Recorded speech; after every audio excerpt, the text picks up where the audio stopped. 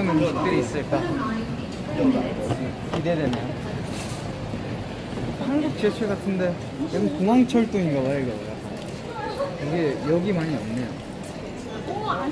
홍콩의 지하철 카드, 교통카드 약간 그런 것 같은데 제가 한국에서 이거 다시 넣으면 500원 주는 거 있잖아요. 잠을 1시간밖에 못 잤어요. 정신이었어요. 자, 이제 손문 갈아타고 가면 호텔로 갈 수 있대요. 고고.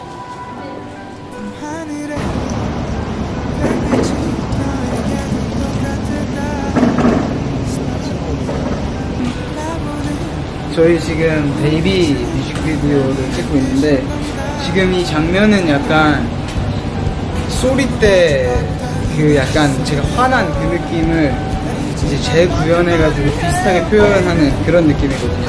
화났어. 그래서 그렇게 해야 되나? 연습해볼까? 네, 달려가면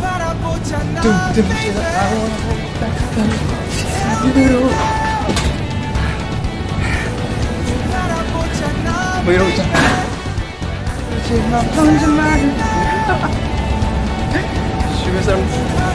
주변 사람들 뭘 하겠어. 미친놈이라고. 네, 일단 장면은 잠깐 연습해봤고요.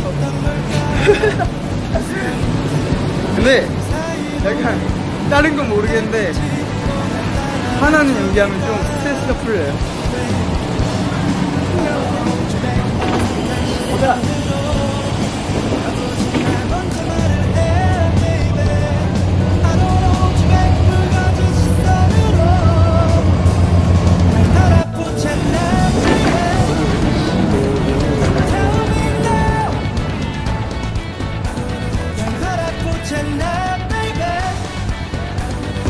홍콩은 더운 나라였고 저는 더운 나라에서 뛰거든요. 엄청 부츠 신고.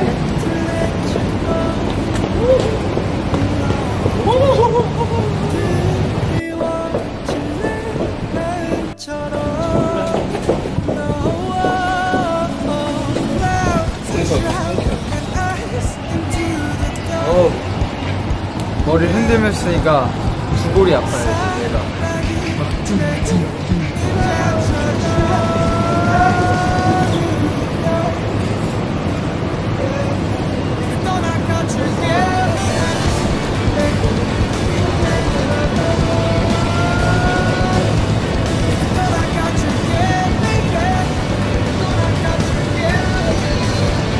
Shooting a music video today. A new single, or no, not single, a new mini album, Baby, the title song. We're taking a music video for that, and it's almost. I know we've been a little MIA these days, but it's almost done. So, do you guys like my hair? Dyed my hair, and like the point of this music video, for this concept is.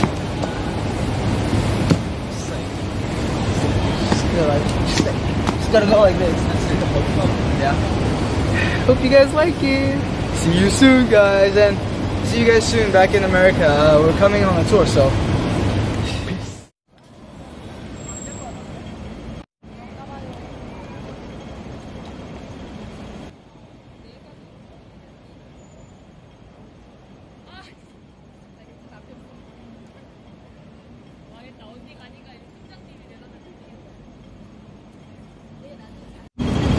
먹어, 내 거야.